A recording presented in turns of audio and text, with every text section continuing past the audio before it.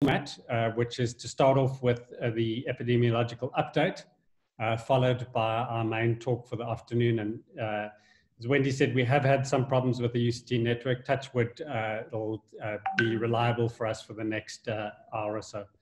To give us an update on the epidemic at the Western Cape, I'm going to hand over to Andrew Boulle. You know Andrew well by now, from the Western Cape Department of Health, as well as from the UCT School of Public Health. And Andrew will give us a brief update of the data on the epidemic in our province. So over to you, Andrew. Thanks very much.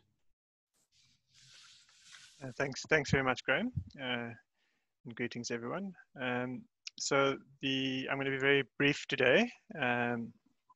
Firstly, we always show slides similar to this just to show the evolution in testing and case ascertainment. So the top left graph is the number of tests being done in the province, and you can see a consistent number of about 4,000 to 5,000, sometimes higher on weekdays, green being NHLS, blue being private. The olive green was the community testing, which is much less now, and the proportion that are positive reached about just below 40%, and it's stayed thereabouts, even come down slightly since then. And because the amount of testing is stable according to the new testing guidelines of symptom-driven or clinical needs-driven testing, so the number of cases emulates the number of tests quite closely. So the theme that I'll be showing is consistency of numbers. But before I get to that, just two items to flag from a case management perspective, and it might be interesting to have a presentation on the National Track and Trace system in a future webinar. The Western Cape is piloting with National digitally supported track and trace system, in which patients will be automatically contacted by SMS and invited to join a WhatsApp channel, and they will be invited to get their results and into a self-management dialogue with the system, and also invited to alert the system of any contacts if they are positive. And many of you may have encountered patients who have already been contacted by the system. And then from a case management perspective, if that system works well, the department is looking at focusing rather on the people who are not self-managing, and especially those people at high risk. And there's a whole strategy, especially for active case management of diabetic patients stratified by severity of disease. And there's a call center that's operating centrally that is assisting with, at the moment, mostly the private patients in order to reduce the burden on the provincial substructure staff. Looking at clinical events, we also show graphs similar to these. So top left is daily deaths. The blue is the ones that we know about in the department. We anticipate delays in reporting. So the orange is adjustments, and the yellow is deaths that we project based on comparisons to the population register where we know we missed deaths, and also deaths in patients, the grey being deaths in patients where we haven't made a diagnosis, but we assume that we estimate exist. And you can, although there's a graph here which shows an increase, this is our risk scenario, but if you look at the trajectory, it's actually pretty flat and already deviating from the risk scenario. The risk scenario being the provisioning that the department has catered for were cases to increase consistent with the epidemic up until that date, assuming continued increase. The same pattern on hospitalizations, ICU general and green being general, and grey being PUIs, fairly flat over the last while.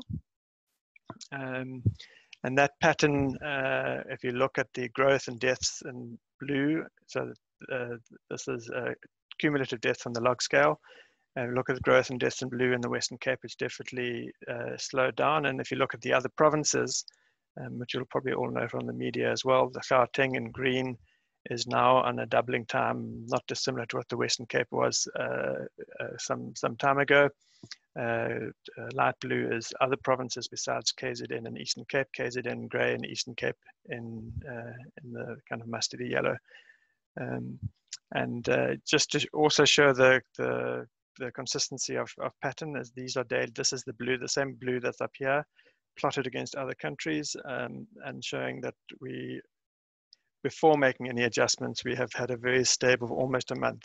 The measured number of confirmed COVID deaths per day has been, when smoothed, has been fairly consistent at about 6 per million per day. What I haven't managed to bring through today, but it's coming out probably today on the MRC website, is the triangulation, but are the data from the population register, which pretty much show the same pattern. That the difference between what was expected and what is happening at the moment has pretty much stabilized, especially in the metro. Moving on to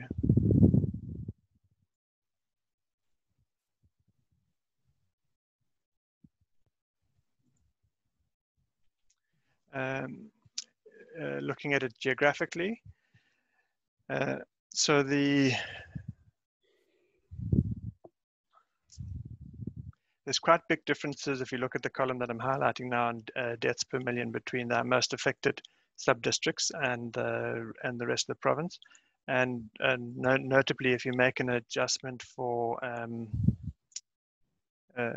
age and sex structure of the sub-districts, you'll see that Khayelitsha is by a margin has the highest age sex standardized mortality at the moment.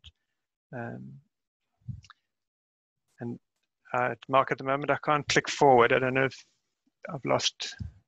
There we go.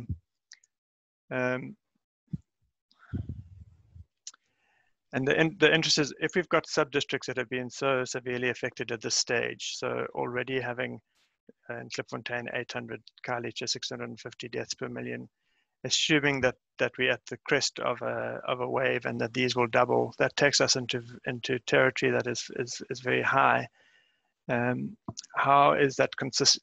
If we're seeing a plateauing in clinical events across the platform, is it being driven by the more heavily affected districts? Is there some kind of saturation? So when we look at that geographically,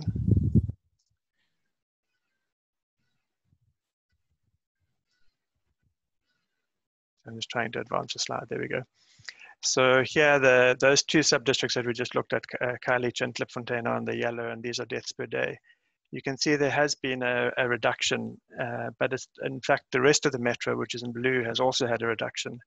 So if it is a saturation, it's happening similarly across sub-districts, which might be different in that the socioeconomic status of Klipfontein and Khayelitsha is probably more homogeneous, and there's probably more heterogeneity in socioeconomic status and density and other factors within the other metro sub-districts.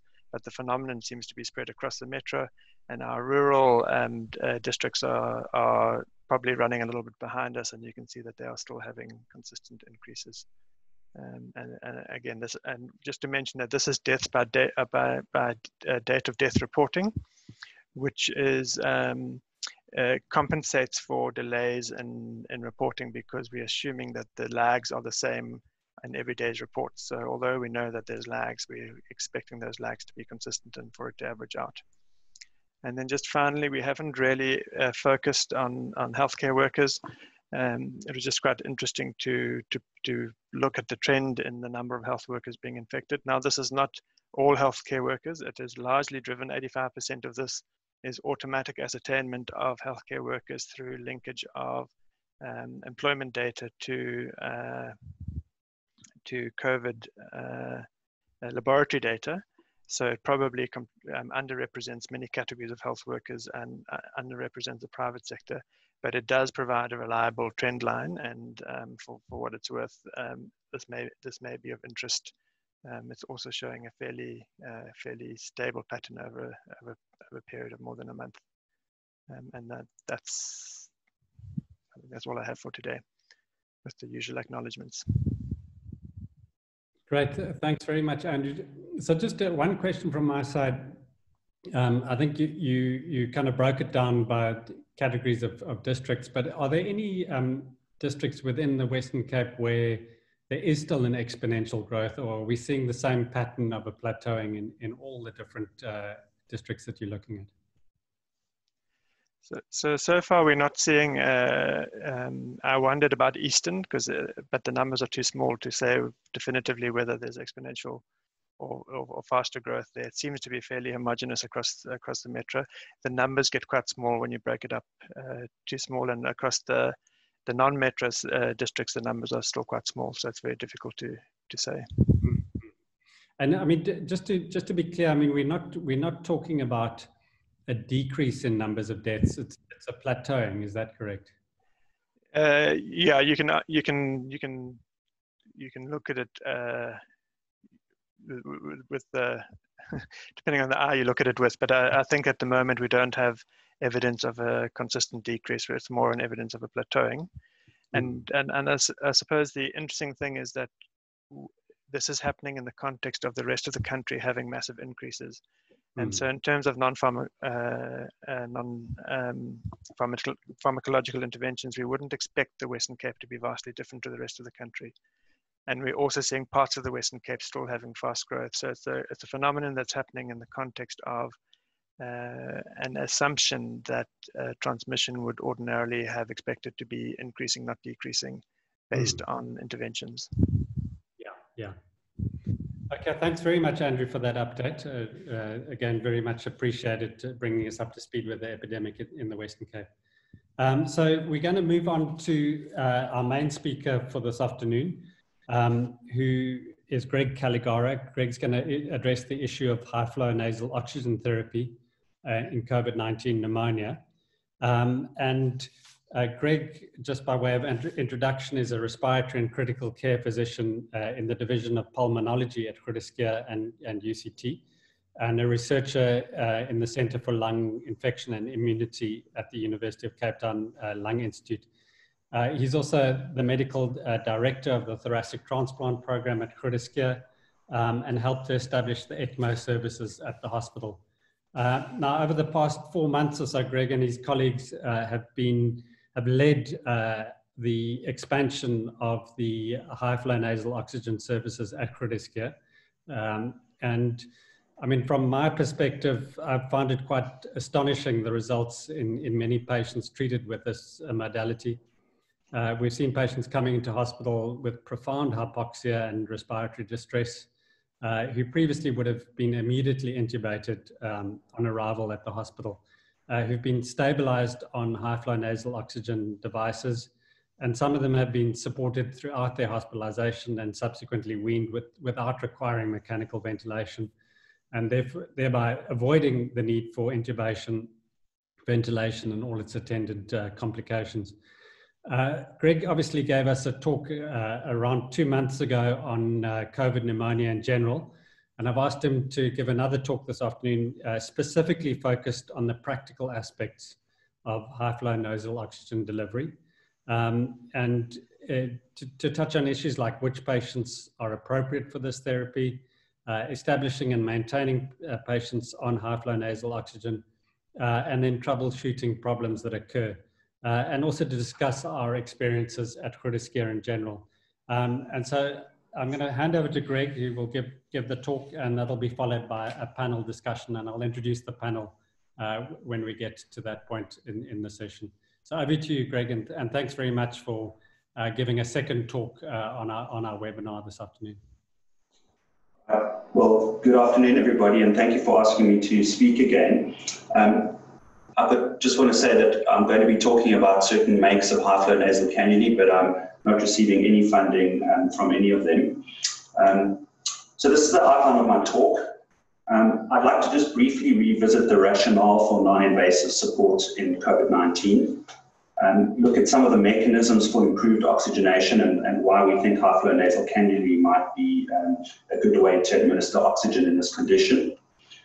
It comes with some specific logistical and infection prevention and control considerations, which I will just briefly touch on. But as you say, I really want this to be a practical approach to the use of this type of respiratory support. So I'm going to talk about what the indications are and where high-flow nasal cannulae fit in the oxygen ladder. We're going to spend some time looking at the individual components and also how to set it up. And then lastly, we're going to troubleshoot some common problems. I'm going to leave the discussions section to talk about controversial issues like transferring patients between centres when they are on high-flow oxygen and where this technology, whether it should be centralised or decentralised. And then lastly, I'm just going to talk about what our outcomes are, and I'd like to just say that I'm going to present some combined data between the teams at Groote and at Tygerberg. All right, well, I think a couple of things have led to us thinking differently about respiratory support in COVID-19. We know that a sizable proportion of patients with COVID-19 will require ICU admission and possibly mechanical ventilation. And we also know that the outcomes of ventilated patients, although variable, haven't been great. We know that ICU mortality is higher than in other forms of ARDS. And so people have been interested in looking at other strategies that improve oxygenation that don't require mechanical ventilation and all its attendant harms. So this brings me to the technology of high-flow nasal cannulae, which really I think we must demystify. It's not a very fancy technology. Really what it is a machine that blends oxygen and room air along with a humidifier. So it's able to heat and saturate gas at very high volumes, which comes with a lot of increased comfort for the patient, whereas large volumes of dry air are often harmful and can cause necrotizing tracheobronchitis. How does it work? Well, firstly and most importantly, it's a very comfortable interface, and this is in contradistinction to other forms of non-invasive ventilation. You don't need a tight seal. Importantly, for patients in the ward, you're able to eat and drink, and for infection control, patients can wear a simple surgical face mask. I've spoken about the heating and humidification, but the main mechanisms of action are that it provides large quantities of gas which wash out the dead space in the nasopharynx and major conducting airways. And this allows you to deliver a reliable fraction of inspired oxygen, and also a certain amount of positive end expiratory pressure, which is able to increase the functional residual capacity of the lung, which we know as the oxygen reservoir, and also decrease the work of breathing. So although there's not a lot of good data to back this up, high-flow nasal cannula oxygen has been widely endorsed by the WHO and a lot of other respiratory societies. But its utility has largely been extrapolated from other studies of acute hypoxemic respiratory failure, which almost invariably have a high proportion of patients with bacterial pneumonia. Nevertheless, it's been incorporated into the Society for Critical Care and Surviving Sepsis guideline algorithm for the treatment of COVID-19 with hypoxia. And you can see here that they say in patients that are not tolerating the usual or conventional forms of supplemental oxygen administration, that high-flow nasal cannula oxygen can be considered. Briefly, there have been some concerns that high-flow nasal cannula results in increased aerosolization of viral particles, which comes with an attendant infectious risk.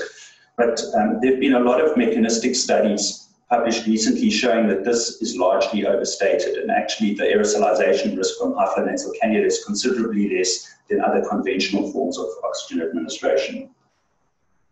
There are some very important considerations about oxygen supply that need to be entertained, especially when scaling up this technology at a hospital. And this includes both the total oxygen supply as well as the reticulation, in other words, the caliber of the pipes at each bed head. And this is something that needs to be explored with the engineers at your local hospital. Briefly, this is a very elegant fluid dynamics modeling picture showing how your nasopharynx and conducting airways get washed out with high volumes of gas with a very high FiO2. And really, the problem with any form of oxygen administration at the mouth is that it competes with rebreathing. And we know as your minute ventilation goes up, as you become distressed or if you've got respiratory pathology, the amount of rebreathing increases. And so you can see from this bar graph on the right that high-flow nasal cannula achieves an 80 to 100% washout at 60 liters per minute. And that goes down as your respiratory rate increases. What about PEEP? Well, although this is present, its effect is actually quite small, and you can see that the amount of PEEP delivered goes up as your flow rate goes up, and it's highest at the end of expiration, and also, unsurprisingly, with your mouth closed. All right, so moving from the more theoretical aspects, I'd like to talk about the nuts and bolts of high-flow nasal cannula administration, the setup of the machine, the indications, what consumables are involved, how you set the flow rate as well as the FiO2, how you escalate oxygen therapy, and then obviously wean if patients are improving, and how to troubleshoot some common issues. So for the purposes of this talk, and because these are the machines used at Calligaro, I'm going to talk about these two devices, and I'm going to actually refer to them interchangeably. The one on the right is the Evo, which has been in the market for more than 10 years. And then the other machine that we're using, which has been bought on tender for the state sector, is the Inspired O2 Flow. But they're pretty similar in terms of how they work and how their consumables look. So when do we consider high-flow nasal cannulae? Well, we are using it for anyone with confirmed COVID-19 pneumonia. But as the number of cases have been increasing, we've also been offering it to patients who've got a very high suspicion for COVID-19 pneumonia with little in the way of a differential diagnosis. We use it when patients are saturating poorly, in this setting defined as a SATs less than 92%, despite oxygen via at least a reservoir bag at 15 liters per minute. Importantly, we think high-flow nasal cannula requires an awake cooperative patient with the ability to awake or self-prone, which is another important intervention which has been shown to improve oxygenation in patients with COVID-19. Contraindications, other than obvious ENT problems that preclude the use of a nasal interface, are hemodynamic instability and any altered mental status, which is a poor prognostic sign and usually means that patients are hypocarbic or very hypoxic and really should be considered for intubation. This is our protocol. So as I said, if a patient is not saturating well on at least 15 liters a minute, we consider awake self-proning, and we undertake a senior clinical review to consider the use of high-flow nasal cannulae. Patients who are tundered, confused, have rising oxygen requirements, are declining or are hypocarbic, should be reviewed in anticipation of intubation and should probably not be considered as candidates for high flow. What's quite novel in the way that this form of respiratory support is being offered at Calligaro is that conventionally these would be patients with respiratory failure being managed in a very high care setting of the hospital. So presumably at least a respiratory high care unit or an ICU. But purely because of resource constraints and increasing demand, we've been looking at whether this therapy can be offered in the general medical wards. And although we have dedicated high flow bays within the COVID wards, these are really high care areas in name only and not really in nursing ratios. So we're not staffing these areas as ICUs or as high cares. We're monitoring with simple monitors like just a pulse oximetry. We're trying to minimize the amount of blood draws that are done, also just to decrease the burden on staff. And really, we're trying to just look at parameters like pH and PCO2 on a venous blood gas rather than the requirement to do regular arterial blood gases. And then lastly, there aren't very good guidelines on when patients are failing high flow, and we still rely on a pretty composite clinical assessment of whether the patient is tiring and whether they need to be intubated. How do you start high flow nasal cannula practically? Well, I think we should start it at least 50 liters per minute to get that benefit of the PEEP that I showed you in the previous graph. And then we titrate the FiO2 upwards to maintain saturations of at least 92%. If you start at a lower flow, and really the only reason to do this would be to conserve the hospital's oxygen supply, you can then increase the flow at increments of 10 liters per minute. And you can use the patient's respiratory effort as a good guide to know whether this needs to be increased. As I said, one of the major benefits of having a nasal interface alone, which is light and quite comfortable, is that patients are able to feed themselves and take in orally. And also when you're cohorting a lot of patients in a single area, you can also use a face mask, which will hopefully reduce droplet spread in the area. These are the components of the high flow circuit. We have a humidification chamber, which has got a metal bottom, which slides along into the machine and is heated to allow water in the chamber to evaporate. There's heated tubing, which may or may not have an inbuilt heating coil as well as an oxygen analyzer. There's a patient interface, which is a set of pliable rubber nasal cannulae that fits snug in the nares. And then lastly, there's an air inlet filter. And just to point out that this is a filter for air that's coming into the machine, and so it isn't really contaminated with any viral particles from the patient themselves. How do you set the machine up? Well, firstly, there's an oxygen hose or gas line which connects directly into the wall, and you turn the machine on. And this is one of the reps of the devices, Julia Glassford, who's helped us a lot and who's consented to be in these photos. And this is Julia sliding in the water reservoir into the machine. It's got a slot and a ridge along the water chamber, so they fit snugly. You then connect what looks like the usual interface that you would put into a vacuoliter of IV fluid. You connect that into a bag of sterile water, and that feeds automatically into the water chamber via the inlet pipe. And the humidifier's got a little float inside it, so you never have to regulate the amount of water, it'll just fill automatically. Then you plug in the heated tubing into the machine. Next, if the machine has this, some of them have it inbuilt in the tubing itself. You may need to connect the integrated heater cable and oxygen sensor. Then you choose the appropriately sized nasal interface for your patient. Some of the machines come with little cards that you can measure the distance in the nostrils to see what size cannula to use. You connect the interface to the tubing, and then you're ready to go. So you can connect the interface to the patient and then start to set your required flows and FiO2s on the machine. So how does that work?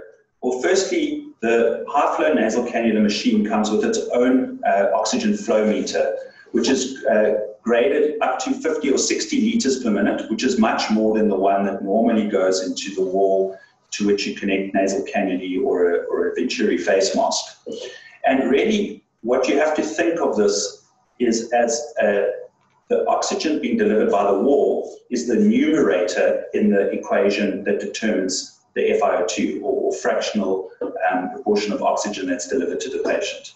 So the oxygen flow rate is the numerator, and the total bulk flow, which is set by the machine, is the denominator. So if you are flowing at 60 liters on the machine, and you're flowing at 30 liters at the flow meter, then you're delivering an FiO2 of 50%. And some of the machines have got these nice tables that tell you how to increase it. But basically, what you're looking at, and this is the Evo interface, there are only really two things to set on the machine. The one is the temperature. Okay, so that's the temperature of the humidified gas that's given to the patient.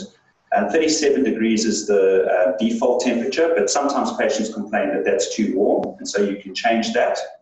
And the second thing that you can set is the total flow. So that's the denominator in my previous slide. And the FiO2 is something that's actually measured by the oxygen analyzer. So you can see whether you're delivering the FiO2 that you want to. And I must say, when I first started using this machine, this was one of the things that confused me and others, I think, as well, because you automatically want to try and dial in the FiO2. If I can just go through some common problems that we've encountered. I think firstly is it's very important to choose the cannula size that's most appropriate for the patient. Patients that need the small cannula are limited by the actual diameter of the tube, so you're usually only able to flow at about 50 liters for patients that require that size. But common problems include kinking and malposition of the cannulae, and this leads to two problems. Firstly, obviously, problems in oxygenation with the patient, but the machine's flow sensor is quite sensitive, and if one of the cannulae going in one of the nostrils kinks, then the flow drops quite dramatically as the machine picks up increased resistance. Again, just to stress that the FiO2 is not set, but it's measured by the analyzer, and that's determined by the oxygen flow rate, which is set at the oximeter or the flow meter on the machine. And that's different from the total flow rate, which is what's set at the machine and implies the amount of room air that's mixed to give a certain FiO2. And then lastly, very importantly, as I've mentioned, chat to the engineers at your local hospital about the oxygen reticulation, particularly if you're finding that you're not reaching the desired FiO2 or not able to reach certain oxygen flow rates. That might be a global supply problem, but it also might be a local problem in the ward that you're trying to offer this therapy. And that's particularly seen if you're running machines in series. Remember that if you're offering an FiO2 of between 90 and 100% oxygen and you've got 2 or 3 machines in a row, you might be using upwards of 180 liters of oxygen a minute. And it depends on what the diameter of the pipes are in that bed head, whether that is able to be delivered. Cleaning, well, it's quite easy because all of the disposables can be discarded. So there's not much that you need to do. You can take alcohol solution and just wipe down all the surfaces, including the heating chamber where there may be water droplets. That external air filter that I showed you about can be replaced between patients, although that's not absolutely critical if there's a high turnover, and probably once every day or 2 is fine. You clean all the cable and hoses using an alcohol solution, and then clean the stand and the flow meter. So in general, there's no sterilizing of the machine that's required. And just the one make that I mentioned, the Airbo, does have an internal cleaning step because it's got a small piece of pipe which is actually running within the machine, but that's done automatically by the connection of this piece of red pipe, and it takes about an hour. So the turnover between patients should be pretty quick. Right, in the time that's remaining, I'm going to just quickly present some of our outcome data. And before I start, I'd just like to recognize that this is a collaboration between ourselves and Tygerberg Hospital, the team there being led by Kuni Kuchlenberg and Usha Lala, who's joined us for this call. And I'd just like to acknowledge Gordon Audley and Pindila Gina, and particularly Gordon, who's done a lot of the legwork in collecting some of this data. So we've got 294 patients between the 2 hospitals who've been treated with high-flow nasal cannula oxygen since the start of the COVID pandemic. And I'd just like to take you through some of their broad descriptive characteristics. As you can see, their age is relatively young, and this is in contradistinction to the use of high flow in the European populations, where it was largely reserved for elderly people who weren't ICU candidates. So because of the pressure on ICU, we're trying to use this in the pre-ICU environment. As we've seen elsewhere, there's a male predominance of patients with severe respiratory failure. And unsurprisingly, more than half of the patients are either obese or morbidly obese. 54% are diabetic. Only 15% were HIV positive. And as with other descriptive studies looking at time to onset of ARDS, we can see that we also had a median of about 7 days of symptoms before the onset of respiratory failure. I've been accused of overemphasizing this piece of information, but I'm still struck at the median PF ratio of patients who are considered for a non-invasive form of ventilation. So the ratio of PaO2 to FiO2, which is something which is used conventionally to grade the severity of ARDS, and less than 100 being severe, you can see that our cohort's median PF ratio was 68, with an interquartile range of 54 to 92. These patients straddle the announcement by the recovery trial on the utility of dexamethasone, so you can see that steroid usage wasn't universal in this cohort. And then very importantly, I just want to differentiate our 2 hospital settings in that at Tygerberg Hospital, patients who've received high flow have been admitted to the ICU, whereas, as I said, at Critiskia, where the majority of the patients have come from, we've managed these patients in a respiratory or COVID high care in a general medical ward. So this is our preliminary data. So as I said, we've got 294 patients that we've treated, of which 26 are still receiving treatment. So there are 268 patients who've completed an outcome on high flow nasal cannula. We've had to intubate 105, okay, of which 67 died, 28 are still ventilated, and 10 were discharged from ICU. But 121 were successfully weaned, so that's a 45% survival. I think it's very important to note that a sizable number of patients died during high-flow nasal cannula therapy. 17 of them were patients who had been reviewed by ICU and declined based on comorbidities or other risk factors, but 25 died unexpectedly. So it's important to note that what we're trying to do, which is to offer people respiratory support where resources are limited, comes at the risk of possibly delaying intubation in patients that are very ill. And unfortunately, I think we do get it sometimes wrong, and patients die very suddenly if their nasal cannulae dislodge and they become hypoxic. So just to put this in context, and this is very preliminary data, and this is Christelle Arnold-Day, who's one of the intensivist fellows at Calligaro, and she's been analyzing this data, and I don't want to quote any specific figures, but I can tell you that our preliminary look at patients who get ventilated for ARDS at Calligaro, so bearing in mind that at our setting at least only ventilated patients are admitted to ICU, we're looking at between a 20 to 25% survival.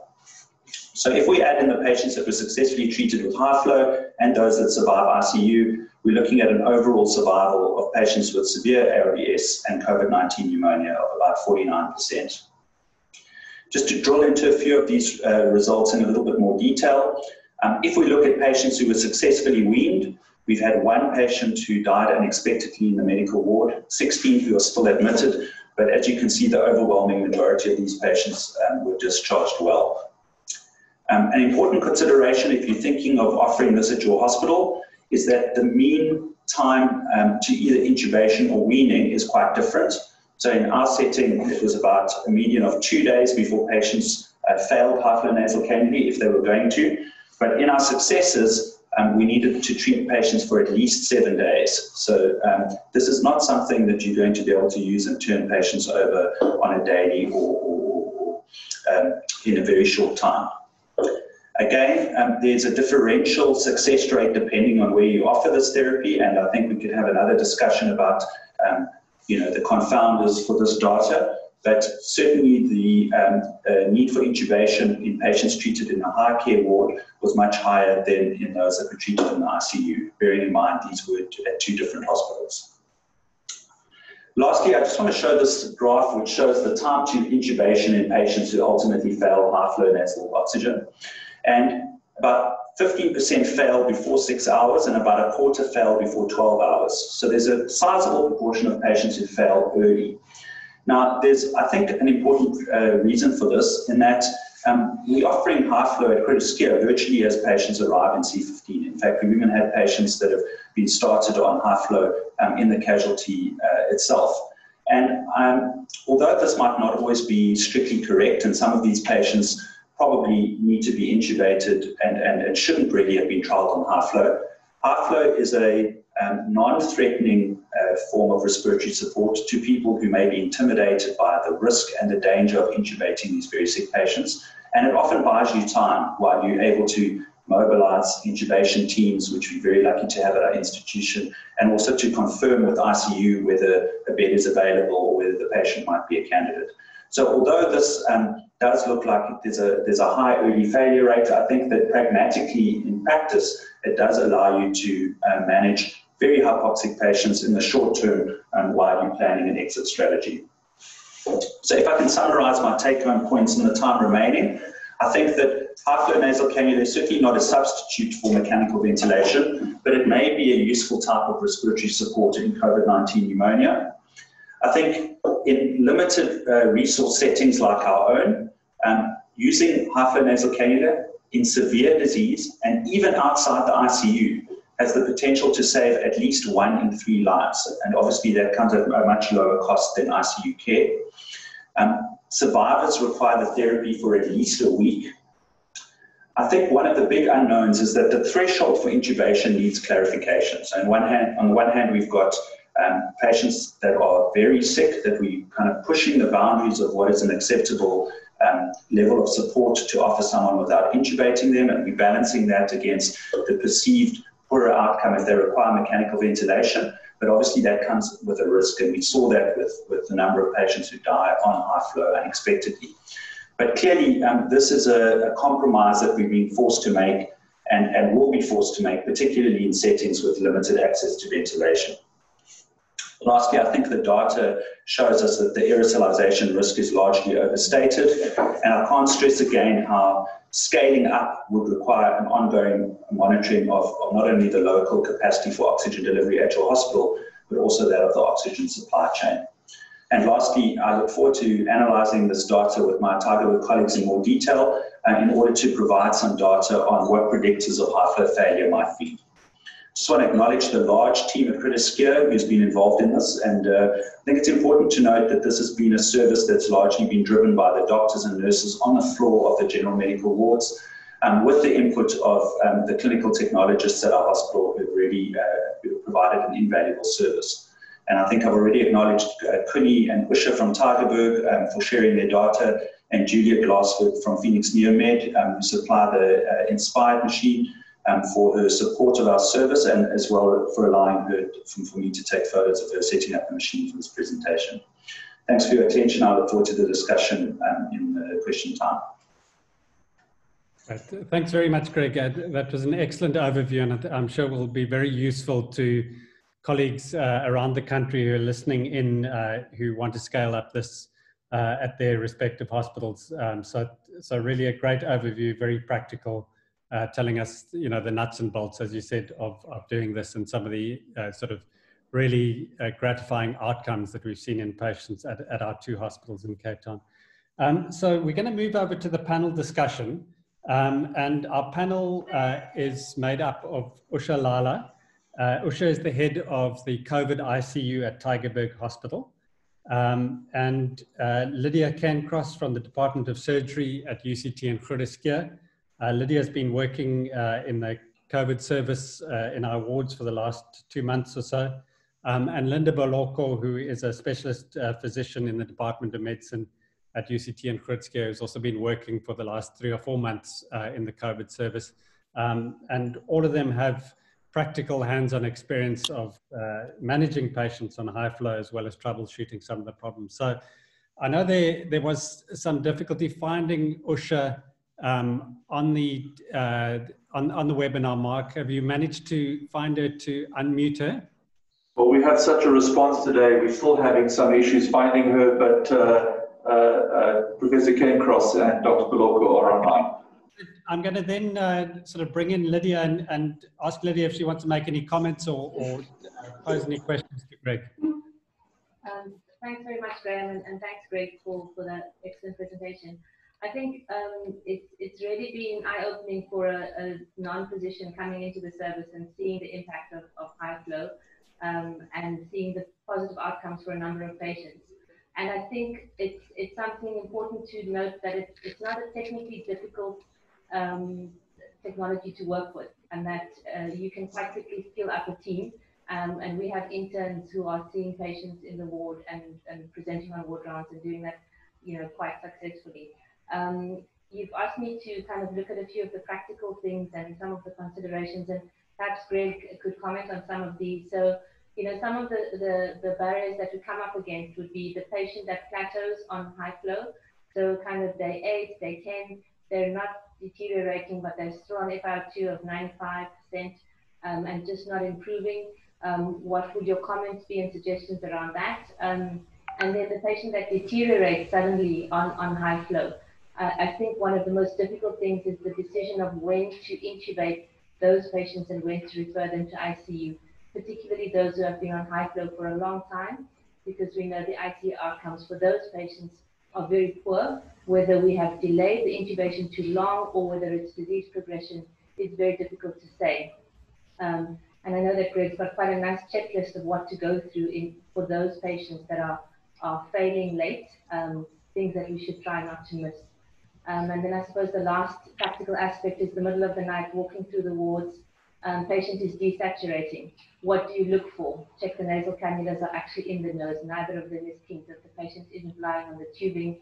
sometimes someone has turned down the FiO2 on the dial for some reason.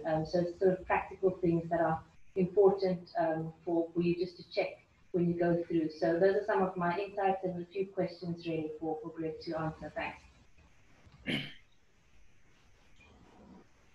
Sorry, Lydia, I heard the second question, which was about intubation. Can you just quickly tell me what the first question was again? Lydia's on mute. You're on mute, Lydia. Oh, sorry, the patient that plateaus, sort of day 8 to 10, just not improving and stuck. What should we be thinking about then? Okay, so I think I'll deal with the second question first. So, I mean, as you know, Lydia, we've agonized together over these patients in the middle of the night in C12. And the decision to intubate is really quite an agonizing one. And I really do want to acknowledge that the way we push patients on high-flow nasal cannulae in the COVID era is something that never would have happened 4 months ago. These are all patients that would require mechanical ventilation. There is a perception that these patients, if ventilated, will do worse, and we certainly have seen in our wards patients who decline intubation, who are advised that they are sick enough to require being intubated, and they decline intubation not once, not twice, but sometimes 3 times, and they have survived. So clearly the limits are very difficult to ascertain. I must say I would caution against us adopting a standpoint where we think that mechanical ventilation is futile. And certainly, I think in the Critiskia cohort, we're seeing more and more survivors as the epidemic or the pandemic progresses. The first question of what to do with a patient who plateaus on high flow, well, the checklist that you alluded to, I mean, I always try and think about, is this a patient who is suboptimally anticoagulated? And we heard last week from Sean and from Jessica about why there might be heparin resistance and why we should possibly be looking at factor 10A levels to optimize anticoagulation. Is there nosocomial sepsis? That's quite difficult to assess in patients on high flow. The X-ray isn't really helpful. If you put somebody on steroids, the white cell count might be up. There are other reasons for a PCT to be elevated in patients with ARBS, so it can be quite tricky. And then the last thing is just to make sure that patients don't have a cardiogenic cause for worsening respiratory failure, so looking specifically for myocarditis and heart failure, particularly as this is a group of patients that are predisposed to cardiovascular disease and are forced to endure quite severe hypoxia. But certainly don't have any of the answers. We also considered steroids on patients who kind of plateau after a prolonged period on high flow. I think Graham spoke about this as well. We consider organizing pneumonia, so that's persistent inflammation or persistent kind of fibroblast activation within the alveoli, which persists beyond the infective phase of the illness. So we may consider intensifying the steroids at that point, but there's clearly no data to guide us on that. Graham, we believe we have found Dr. Lalla. We think she may be cloning you, hence our difficulty in finding her. Usha, are you there?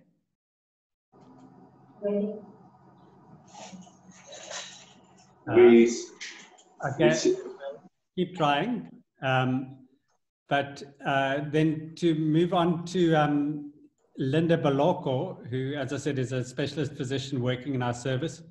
And Linda, you've had a lot of experience now over the last 3 months or so. Any sort of points that you want to bring in about troubleshooting and any questions you want to pose to Greg? Just to thank you very much, Greg, for a wonderful presentation on this very useful mode of oxygenation.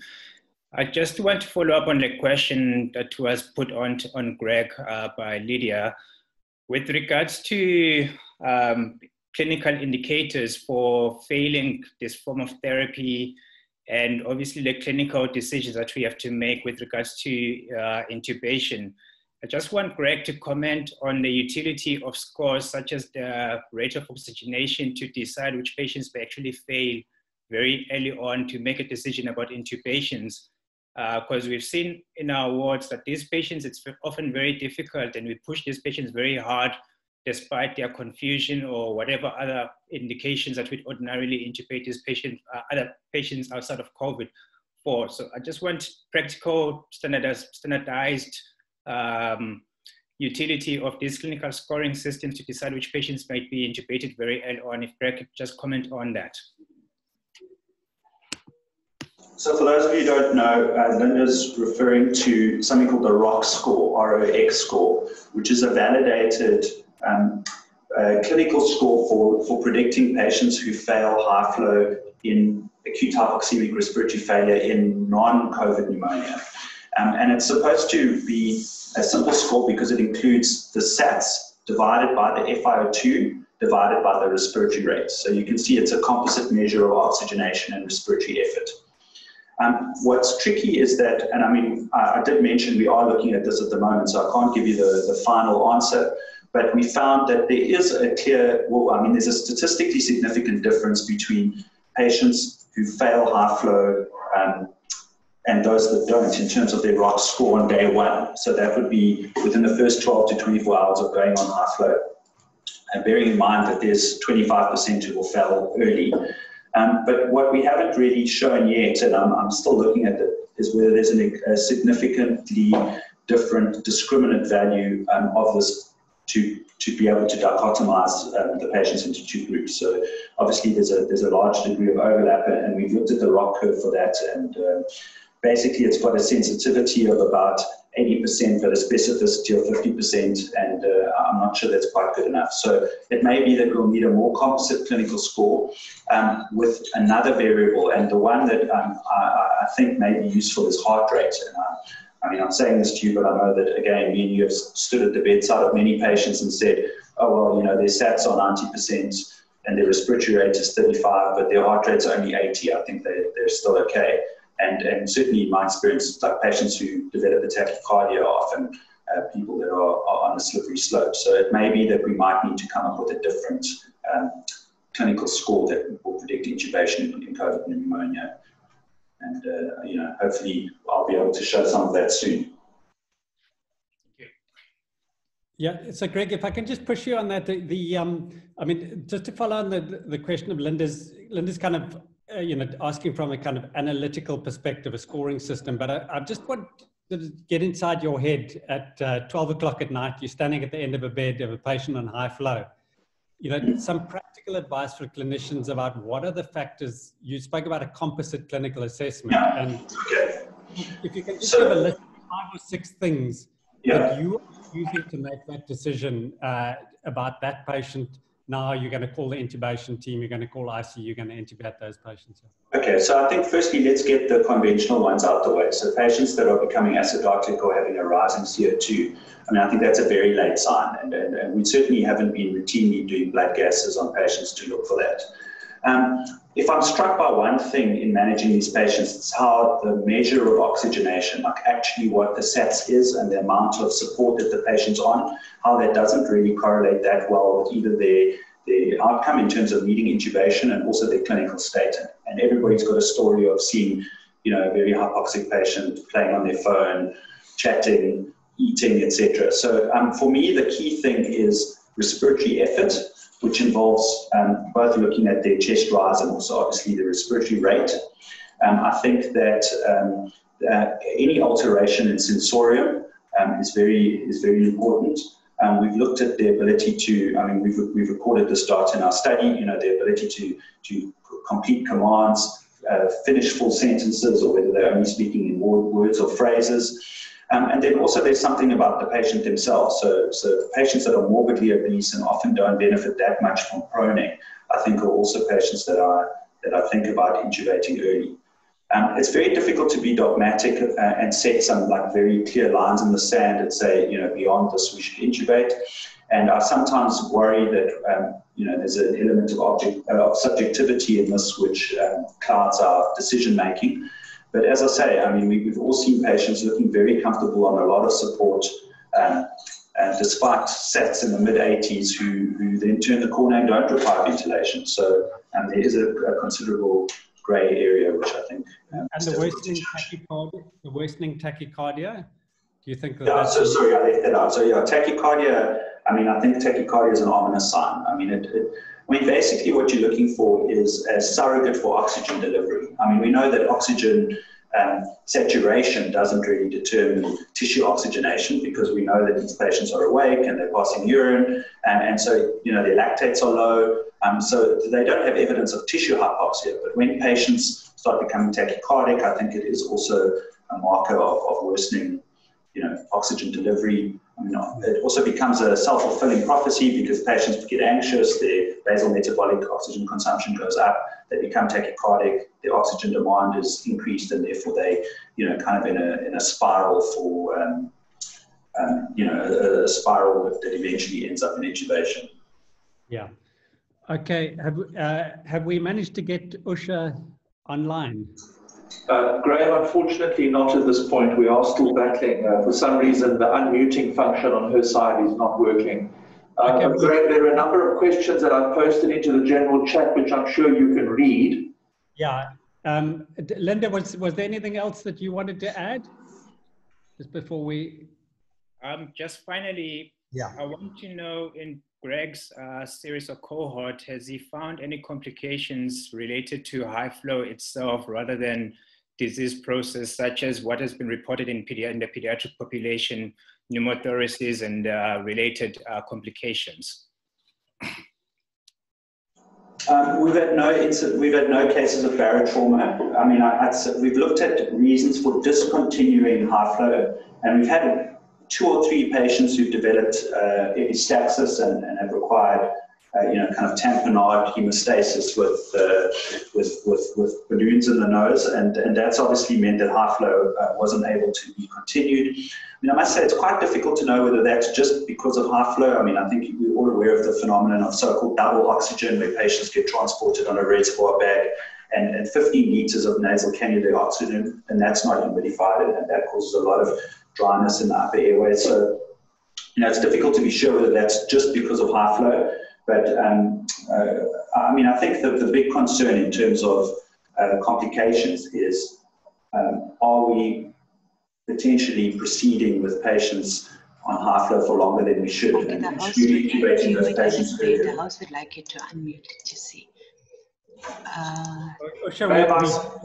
Graham, I suspect we found Usha. I think it may work now, because I see agenda, blah, blah, blah. Usha? I just press something that says the host would like you to unmute and I unmute it.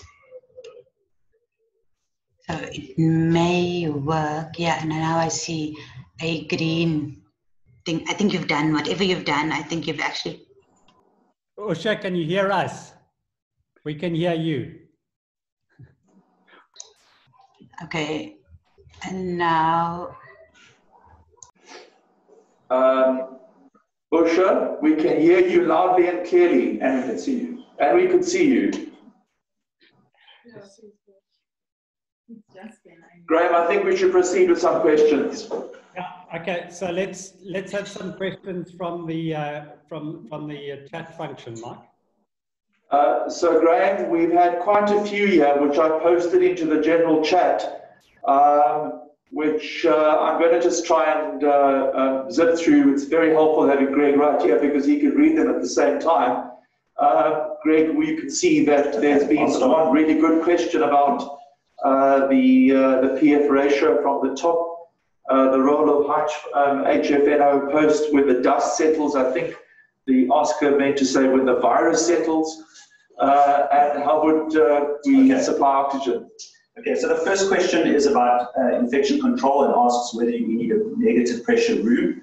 I mean, I have to say that provision of high flow outside of an ICU setting really is a compromise based on you know, the caseload and the resources. So it would be great if high flow could be offered in a setting where you have single rooms, negative pressure, and a nurse for every patient. But I mean, clearly that's not what we're able to offer.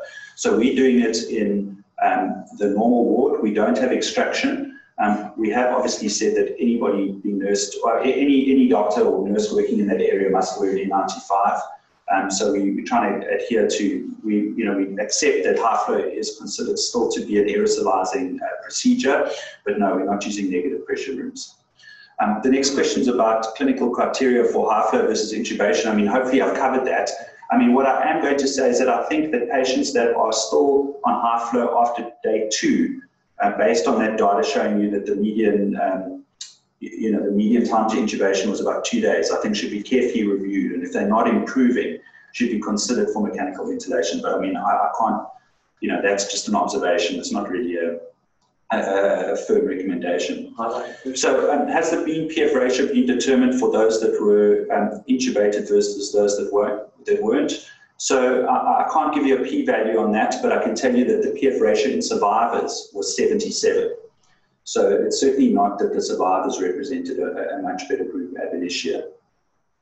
How can we use high flow when the dust has settled on COVID? Well, I mean, I think there's already, I mean, the pediatricians have been using it for years, and it's been studied, post-extubation, as a bridge to intubation for oxygenation. It's been used in other forms of acute hypoxemic respiratory failure. But I think the big difference is that in the studies that have looked at it for the treatment of bacterial pneumonia, for example, there's always been an acceptance that ICU is available, and that the more, that survival when intubated is pretty good, and therefore there's quite a low threshold for transitioning from high flow to intubation. And I think what makes COVID unique is that we've pushed that boundary out a lot further than we would otherwise have been comfortable with.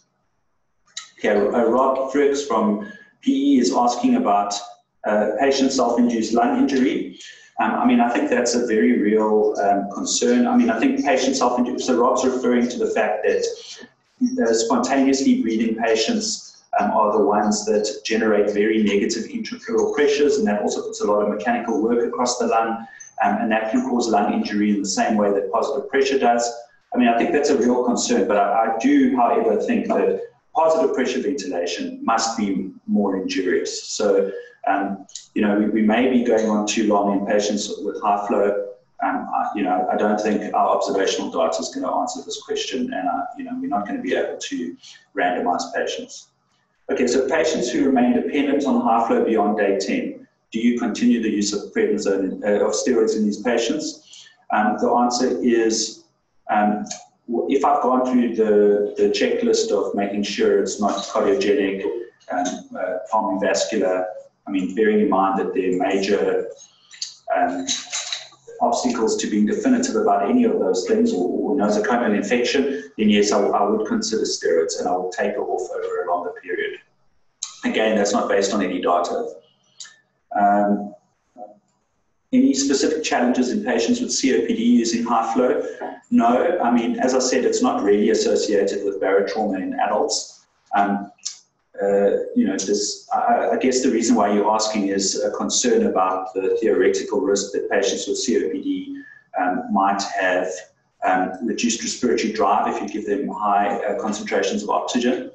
I mean, I think that that's largely been debunked, just in general, but also specifically on high flow. And in fact, patients with hypercapnia, although that generally would be an indication for intubation, actually have accelerated clearance of CO2, because remember, you're flushing out the dead space all the way down to the conducting airways. So in fact, sometimes CO2 removal is actually enhanced.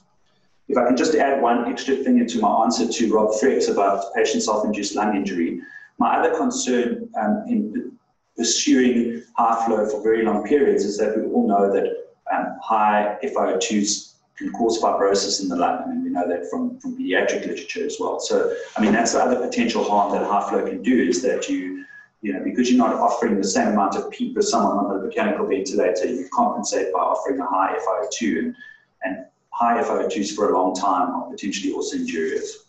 Sorry, Greg, there was one question offline by email wondering about if you don't have high flow CPAP. So, I mean, this is a personal opinion.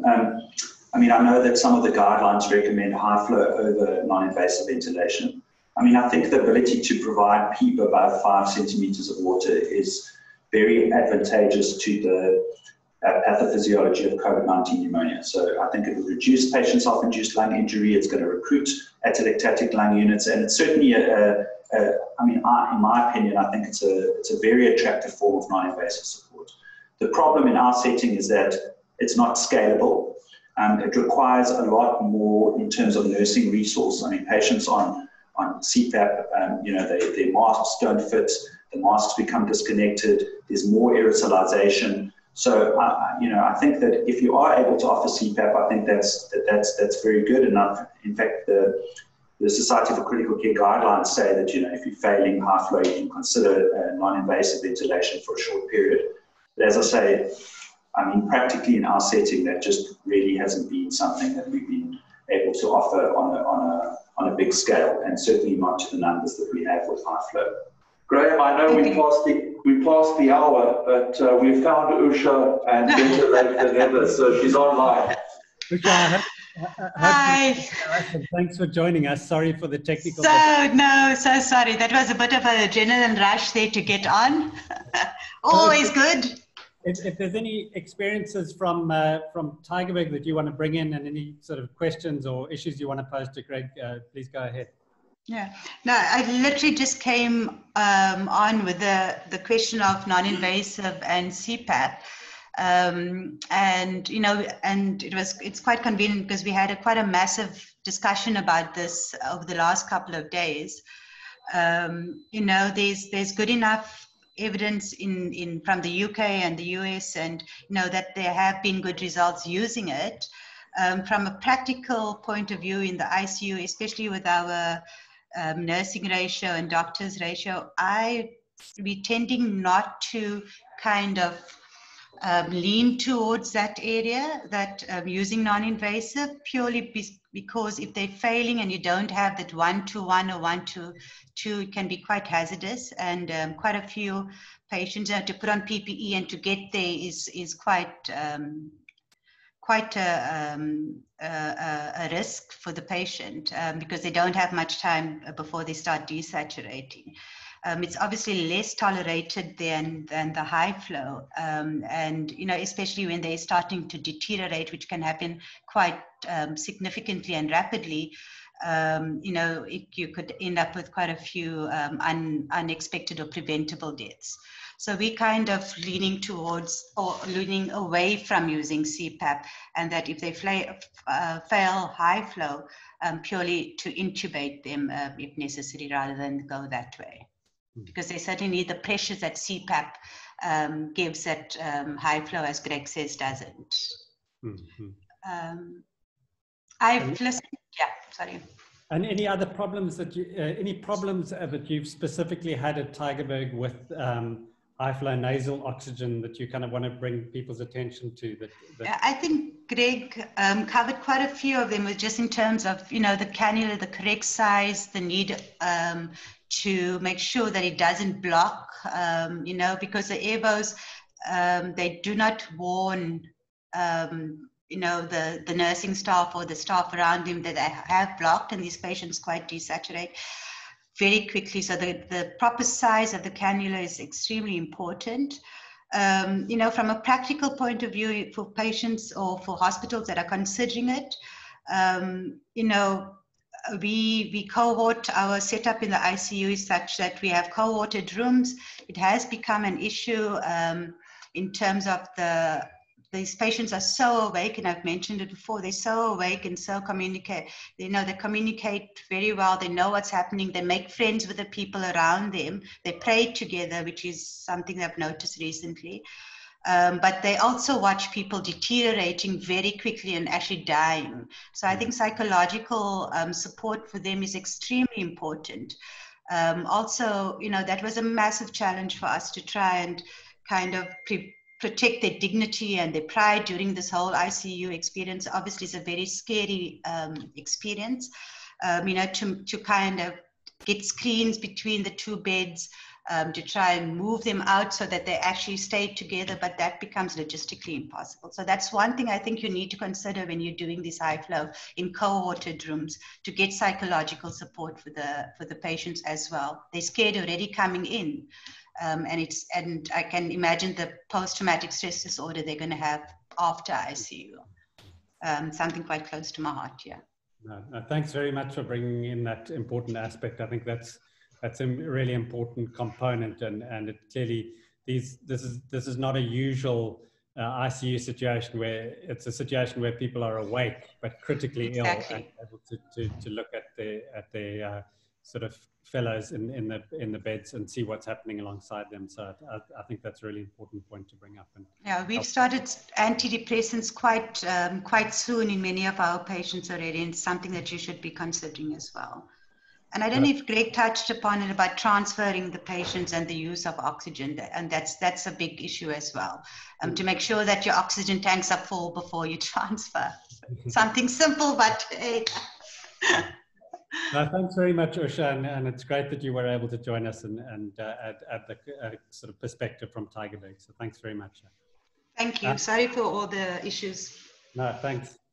Mark, I just wanted to wrap up with 2 points quickly for Greg. Just if you can just touch on the issue of the problems of the cannula and the frequency with which the nursing staff and medical staff need to monitor these patients, and what can go wrong in terms of blockage, in terms of the actual cannulas coming off, etc. I mean, I think as we've alluded to, these patients are already on a knife edge of oxygenation, and if the cannula come out, patients can lose consciousness within minutes. Unfortunately, we try to select patients that are awake and able to manage the interface themselves, but sometimes it gets dislodged, especially when patients are being prone.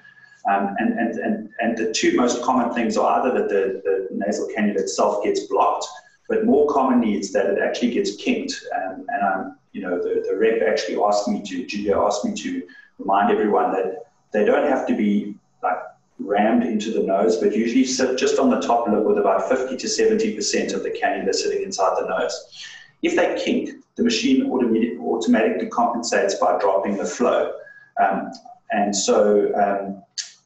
What we've instituted is almost like an hourly cannula round where we just walk through the ward and make sure that patients are aware and are able to kind of adjust the interface themselves, and that we can check the stats and correct the position of the cannula. I mean, that's obviously not ideal, but it's within the constraints of our nursing resources. And I mean, our nurses are excellent at looking out for that as well, but it just requires constant vigilance. And as I say, I mean, you know, this is not a foolproof mechanism.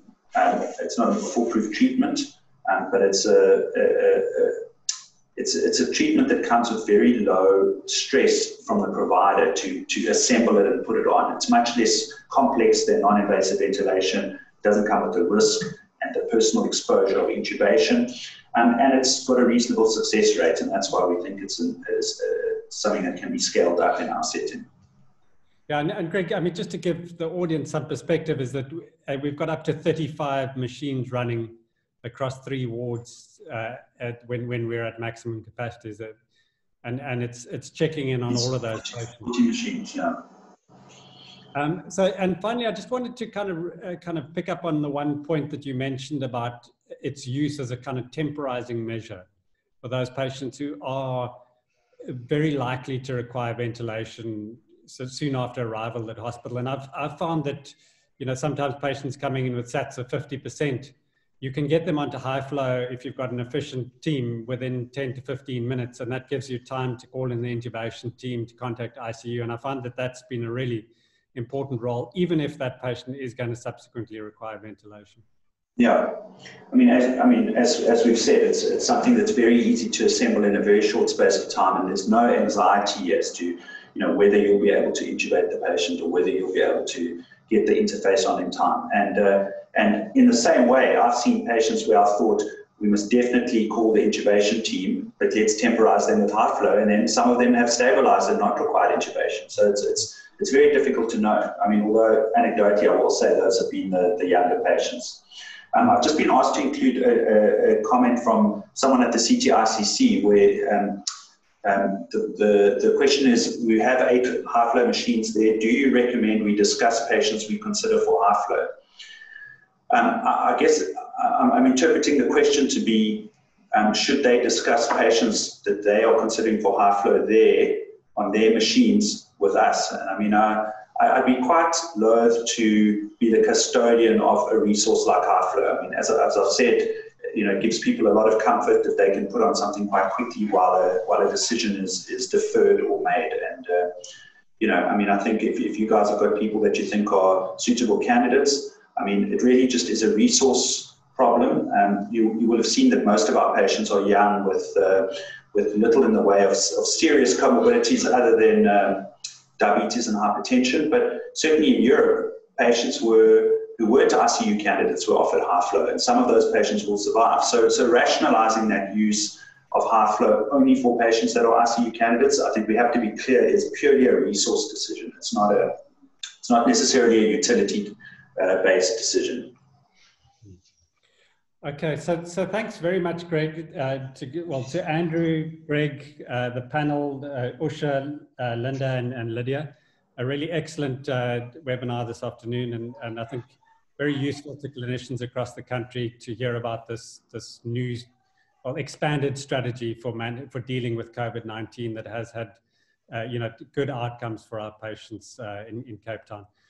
So that sort of concludes this week's webinar. Just to say that we'll be back again next week. We're planning 2 short talks, one on serological tests in COVID, and the other one around the use of antibiotics in the context of the COVID epidemic.